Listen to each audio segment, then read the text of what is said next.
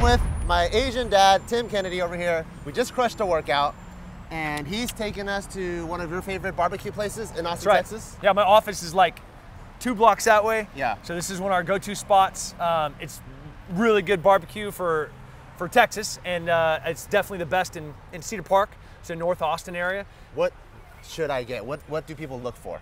They got really moist chicken. Their sausage is like, bah. Their brisket's good. Their ribs are sick. So I'd say like chicken and ribs. I almost never get chicken. I should get chicken here? Man, to do chicken really well, where it's moist and it has a lot of flavor in there, and the smoke gets in there. Yeah. You know, like that's a hard thing to do. Okay. Now, I'm not just talking like boiled chicken or baked chicken. I'm talking smoked chicken. Okay, so I'm getting chicken. And some ribs. I'm getting ribs. And we'll get some brisket. But I have to get brisket everywhere. You have to. Everywhere that you go, you have to get brisket, because like brisket is the thing. Okay. You're good at it or you're not. Okay. Any sides that we should look for? We're gonna get all the sides. All the sides. I love it. Let's go. See, smoked half chicken. Let's start there. Some brisket for sure. Some St. Louis pork ribs. So should we do just like big family style? We all just dig in? Yeah, I think so. What's that? Texas Frito pie. So it's... Oh, that's not even sweet. No, never mind. No, I have a sweet tooth. You have a big sweet tooth? No. I love peach cobbler. No. Ice cream. No. Okay, I'll let you just order everything. Okay. You don't like stuff like this? Banana pudding? No. What? No. That's how you stay shredded year round. Man, I wonder what used to be here that they don't have here anymore. Oh. I'm not gonna even say nothing. He just said what used to be here. What beer used to be here that starts with a certain letter? Tim. What up? Tim, this is one of my favorite beers. Yeah, put that back. Get something else. I don't care what you have, just anything but that. So we got 1, 2, 3, 4, 5, 6 dudes, and we want to try all the meats. All of the meats. So definitely some brisket, definitely some, how are you? Good. Well, yeah. And definitely chicken. And look at that. Talk to the camera. Oh no, you got one. So that's what I like to see. Brisket, you slice it, and it looks jiggly, with the oils coming out. Because sometimes when you get brisket, it's kind of dry. As you're cutting it, it looks like leather. You know what I mean? That one is jiggleizing. Yep. Let's give us a couple of sausages to try. Sure, man. Look at that, jiggleizing brisket. Will you give me a slice of that end? Oh, look at that pork rib. So I told you, look at the chicken. The chicken and the ribs are the go-to. Look at that. Look at that thing. Wow. So, you ready? Just palate? Yeah. Fresh? Yeah. This is one of the ends right there. Just tear that off right there. Oh, dude. Here.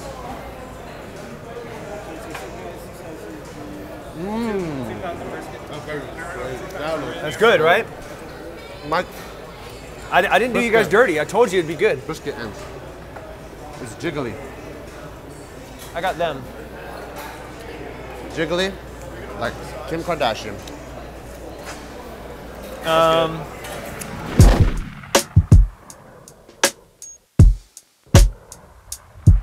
We're gonna do the test here.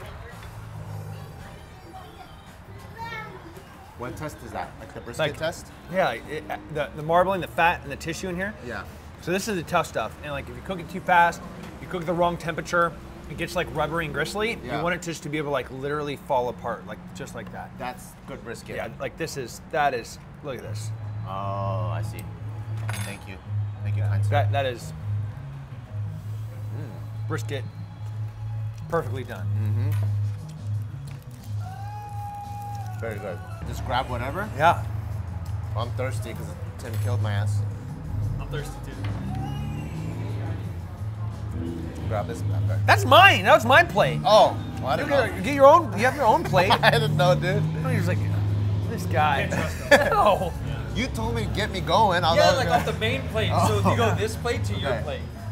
All right, and I'll take like half a sausage, 3 sausages there. This looks like a good plate, right? I got. That's a good plate. Pork rib, brisket, some sausage, chicken. You said the chicken is good.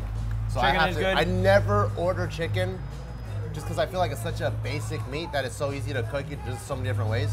But he said get the chicken. it's good though. It's good flavor. It's good chicken. Yeah. And I don't even want to qualify it, be like, it's good chicken. It's just good. You know, it's like. What's that guy? This is their. This guy. This is their barbecue sauce, and this is like this chili lime. So that's the play. Yeah, it's not regular Texas barbecue sauce either. It's like this really reduced tomato.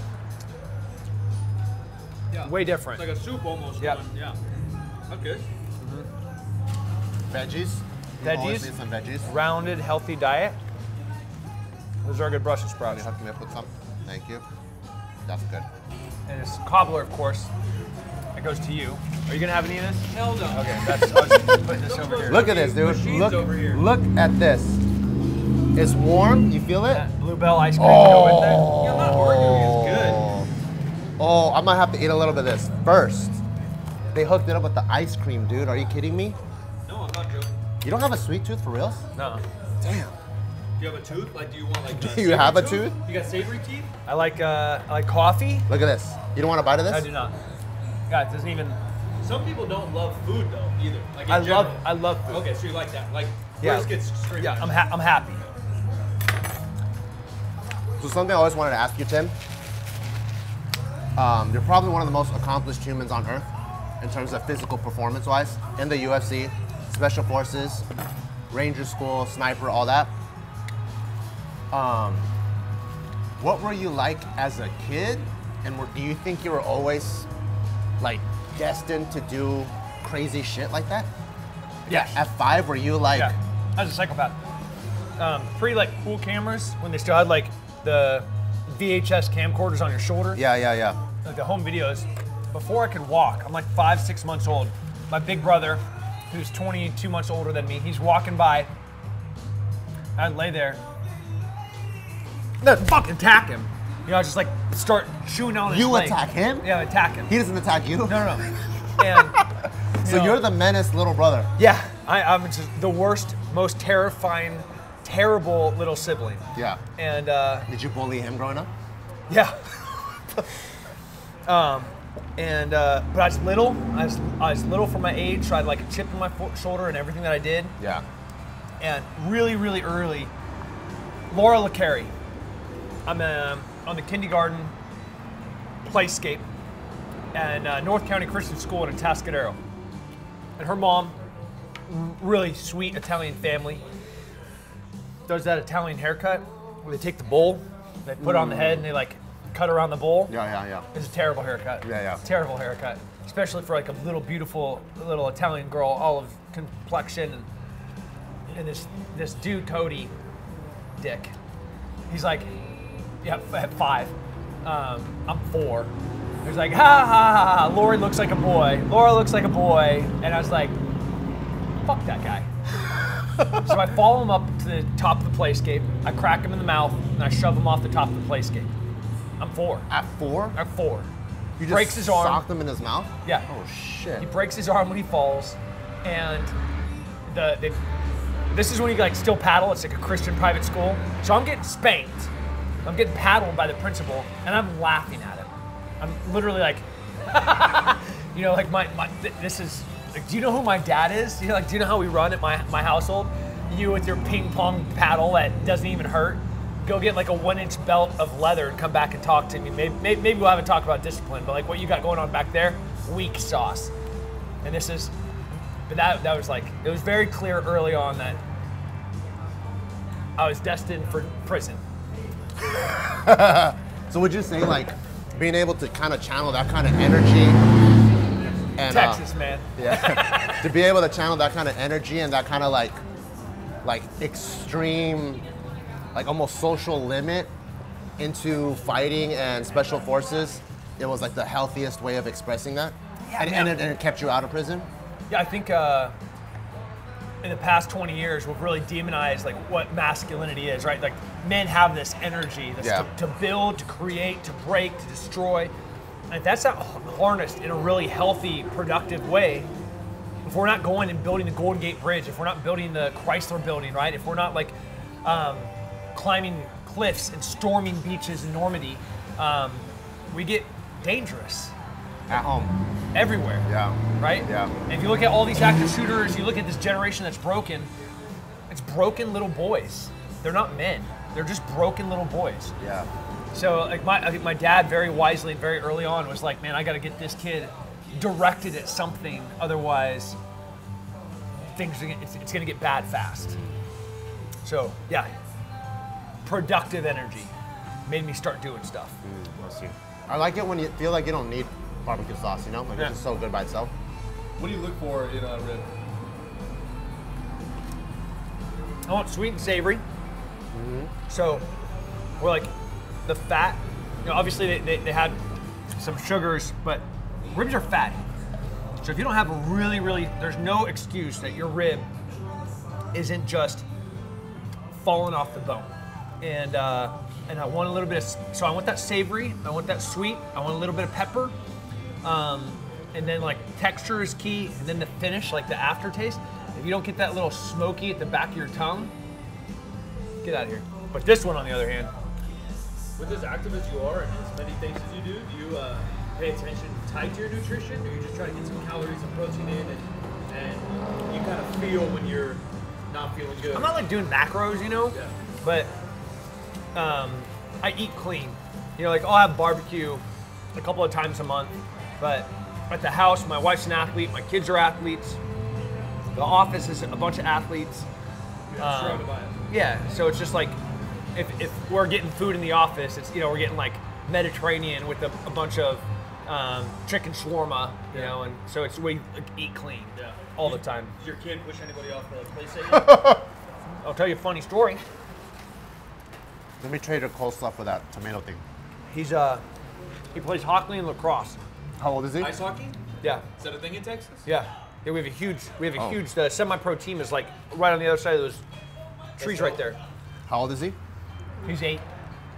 So, and he's playing up. So he's like playing with the 10-year-olds. And, one of the little kids that was playing up with Rolo, so he's like a 7, 8-year-old playing up with the 10 to 12-year-olds. One of the 10-year-olds, 11-year-olds, like just body checks hard this little second grader. And Rolo's sitting there looking at this 4th grader being like, I just see him. You know, like I'm on the sidelines and I'm walking, my son's waiting to be put in, and he's like, he just zones in on this kid. Just fuming. Yeah, and he just starts moving over to the coach.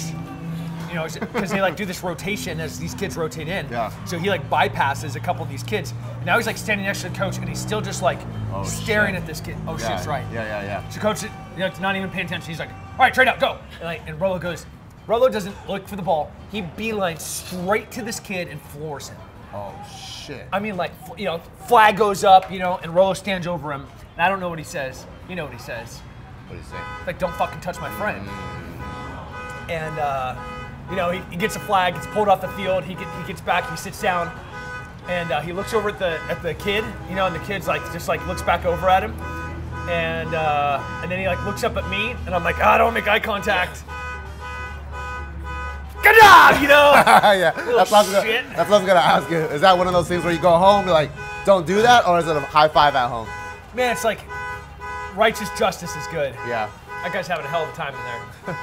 I don't know if to shoot him or let him go. That's something you don't mess with in Texas, is a man's truck. What do you think about the brisket? So I'm looking for everything Tim was saying, where all the fatty parts, it just kind of falls apart. And I really like that. Like that was something I noticed earlier. When you go to a lot of the places where the brisket's dry, as they're cutting it, it's already falling off like it's pieces of leather. This one's like jiggling around, and you just see all the oil coming out. I'm like, oh, that's really good. So it's very, very good. I like this. Is this a barbecue sauce or a tomato sauce? Barbecue sauce. Did you try the Brussels sprout? Very good. I like when the barbecue sauce isn't overwhelming. Sometimes it takes over the flavor of the meat. It just adds to it. So good. And you got pickles, onions. How'd you find this spot? I'm a fat kid trapped in an athlete's body. But you don't like sweets? Yeah, but I like everything else. I swear during fight camps, I'd be like, do it, man. I'll just do a couple extra workouts today just so I can eat some more, you know? And then traveling overseas so often, I get to try I've been blessed to try so many different cuisines. I like fall in love with all these different ethnic foods. And sometimes the food is really, really, really, really bad. But you have to eat it, right? Because you're trying to establish rapport. Yeah, so you're eating goat, you know, or like some nasty ram that they just didn't even take the hair off of and just threw it in the pot, and you're like, God, you know. Oh God. Which makes you appreciate good food that much more. Yeah, yeah.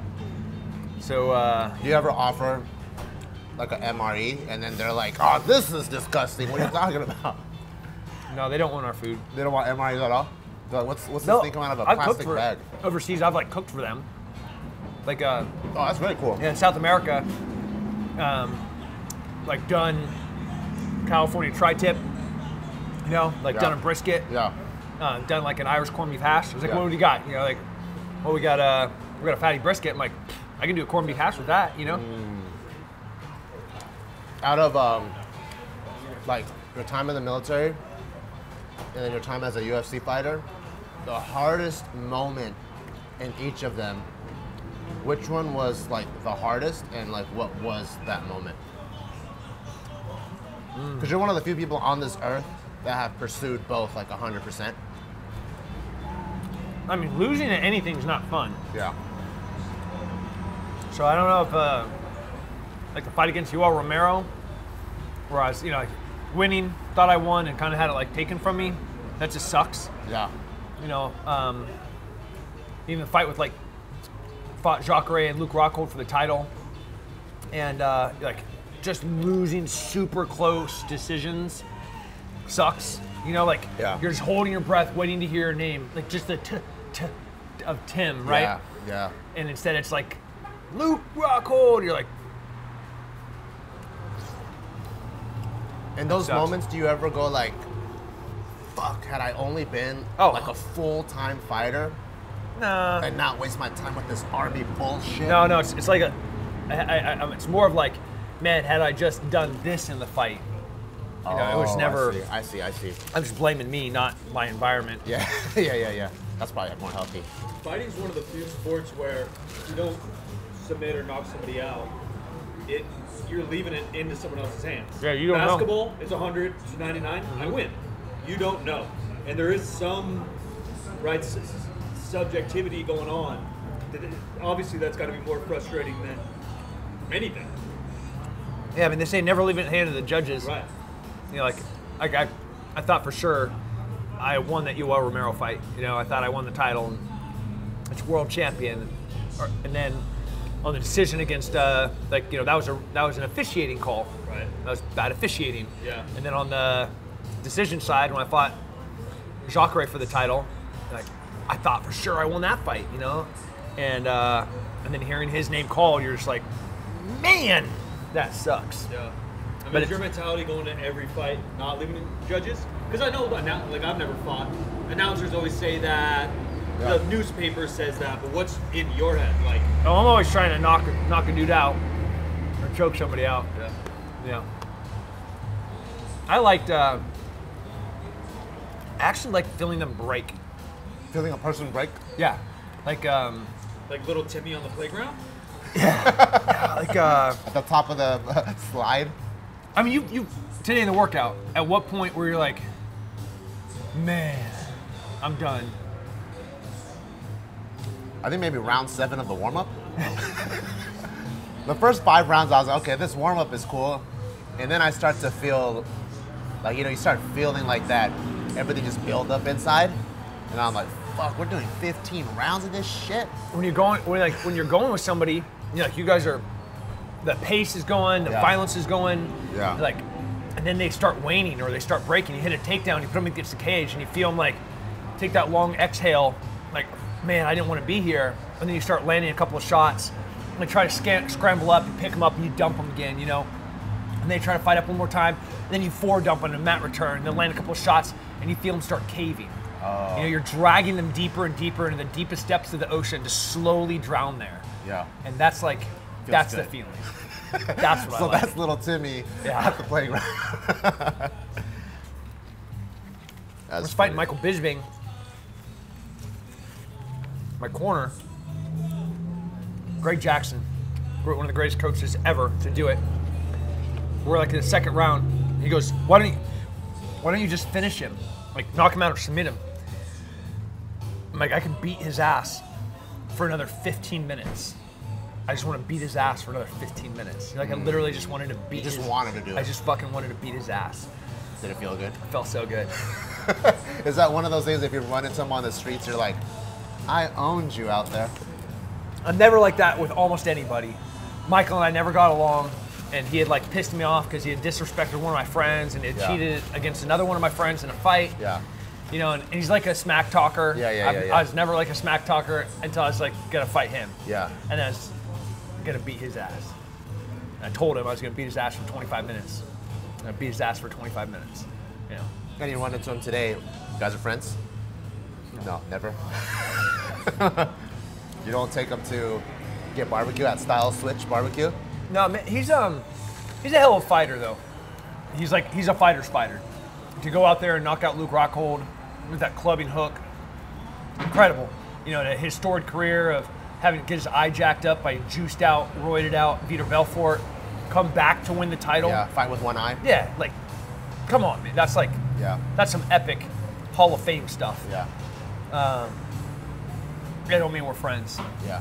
But there's that mutual fighter's respect. Like, we both do this for a living, and I respect what he's able to do or no. As a fighter. I see. But he's never coming over Thanksgiving? No. Even in our fight, he didn't ever broke. He never like quit. I see. You know, I wanted to feel him try to find a way out. And he just kept on fighting. I beat his ass for 25 minutes, and he never took the easy way out. You know. Yeah.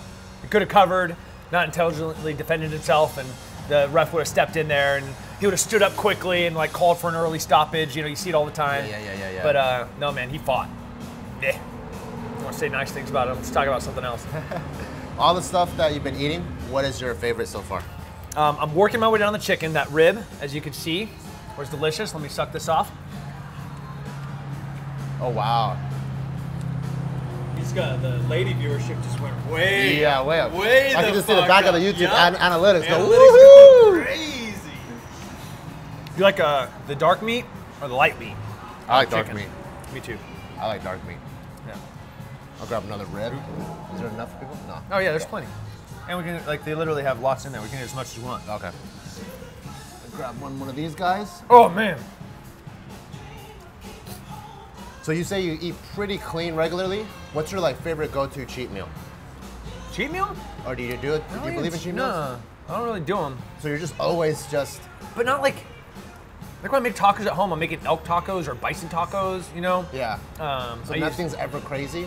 No, like I use Good Ranchers delivery meat to the house, so I get like chicken and meat delivered every couple of weeks. We got free-range chickens at the house, so the kids, like every morning we're having eggs and oatmeal for breakfast. So the kids I make them breakfast every morning. Your kids know you're a badass? No? Yeah, they just think that. Or do they think you're lame? A little bit of both. My big girl think I'm lame. What's the lamest thing that she thinks you do? You know, it's always wearing those hats backwards or.